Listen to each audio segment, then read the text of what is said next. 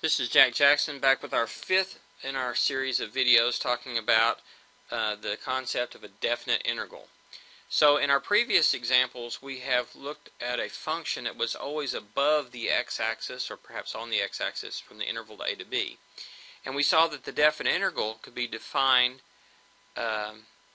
as the area between the graph of the function and the x-axis over that interval. Okay. However, in the following example we see that something slightly different happens when the graph of the function is below the x-axis. So let f of x be x minus 2 squared minus 4 on the interval from 0 to 4 and then graph the function.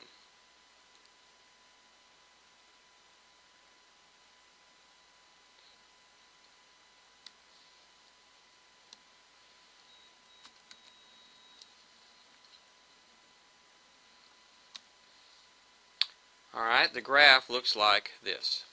So notice this time the graph is all below the x-axis. And we're going to notice something slightly different happens here. It's very similar, but just a slight variation.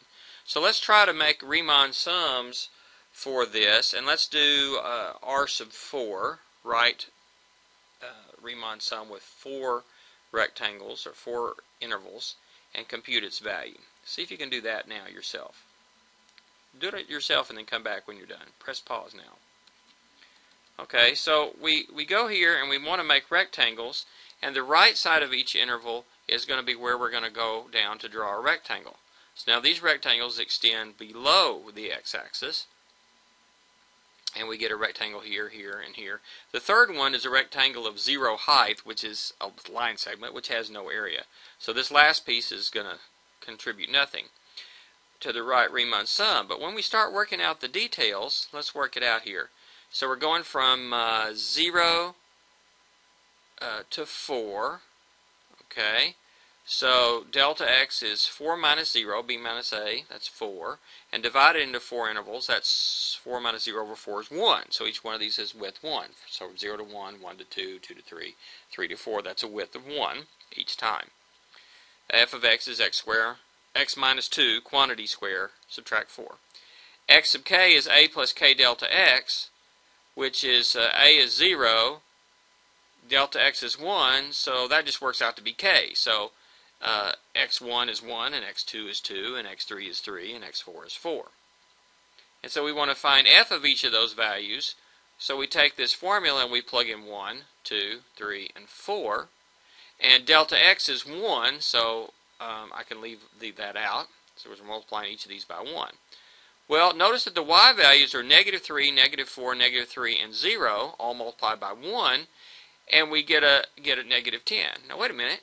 Areas are positive, but these numbers are negative. So we see that the integral, or well, the right Riemann sum, here gives us actually negative numbers here. And so the negative 3 is the opposite of the area of this first rectangle, and the negative 4 is the opposite of the area here.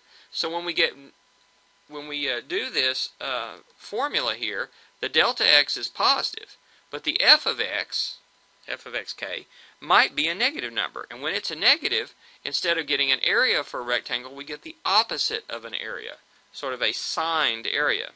Now, this happens anytime we're below the x-axis. So if the whole thing is below the x-axis and then we take a limit, what do we get? Well, we get actually a signed area. So here is that same graph, and we shade in the entire area between the x-axis and the curve. But since this area is below the x-axis, the integral doesn't give us the area, it gives us the opposite of the area. That area with a negative in front of it. In this particular case, it turns out to be negative 32/3 for the integral, or negative 10.6 with the 6 repeating.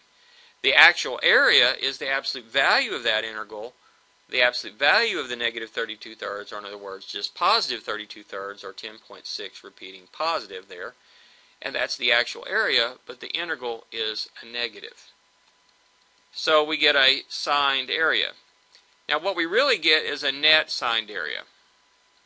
So here's a function this particular one, x plus 1 times x minus 2 times x minus 3. Notice it crosses the x-axis at negative 1, at positive 2 and positive 3, and we're going to integrate it from, I said 1 to 3. I think I meant from negative 1 to 3.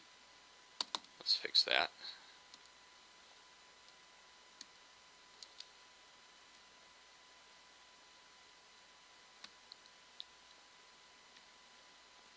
Okay, from negative 1 to 3. And look at what we have. We have part of the curve is above the x-axis and part is below. So if we integrate from negative 1 to, well, to 2, then we get a positive value. If we integrate from 2 to 3, we get a negative value. What we get when we integrate all the way across is the sum of these two, which is actually this area here, the shaded area here, minus the striped area down here.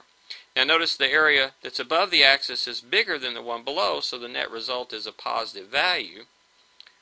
But this area here that's above is 11.25 in this particular case, and this one that's below is negative 5. Well, the area is 5.83 with the 3 repeating. There's the area there, but the integral is going to be the 11.25, this area, minus this area down here. So what you get is a net signed area. You get the area between the x-axis and the curve that's above the x-axis minus the area that's between the curve and the x-axis, the part that's below the x-axis. So we end up subtracting those two. So one example of this would be back to our original example that we looked at when we had a particle moving, or an object, a car, whatever, some object that's moving, and f is a velocity function and x is a time. Then the integral gives a net change in position. So if the result is negative, then the object ends up in the negative direction of its initial position. So here we're taking like motion in one direction, like down a long number line, for example. And so if this net change in position is this integral, and if that turns out to be positive, then we end up to the positive direction, like maybe to the right or east or whatever direction is positive, we end up in that direction. On the other hand, if that integral turns out to be negative, then we ended up to the left, west, whatever's negative. Okay, whatever the negative direction is, we end up in that direction of the where we started. So it's where we end up, not how much we traveled the whole time. Okay, now if you want to do a net area, then you just do the integral and then do the absolute value, which gives you the total.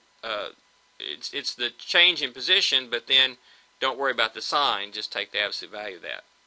So the net distance traveled will be the integral of the velocity, and then take the absolute value, will tell you how far you ended up from where you started, and it doesn't indicate which direction you ended up, but just how far. Now, what if sometimes we might want the total area? You know, back on this picture up here, we might want to actually add these areas rather than taking the big one minus the little one here, or the area above minus the area below. How would we do that? Well, the trick there is to take the absolute value first. So notice when I take the absolute value of this function in red here is f of x, and if I take the absolute value of that, I get the green one here. And notice when I take the area over here, now I'm adding these two areas together if I do the integral, which the total area is 11.83 with the 3 repeating, and that's the same as the total area over here. So if I want to take the total area over here on the left, then I do the absolute value of it first, then integrate it. And so that gives us the total area.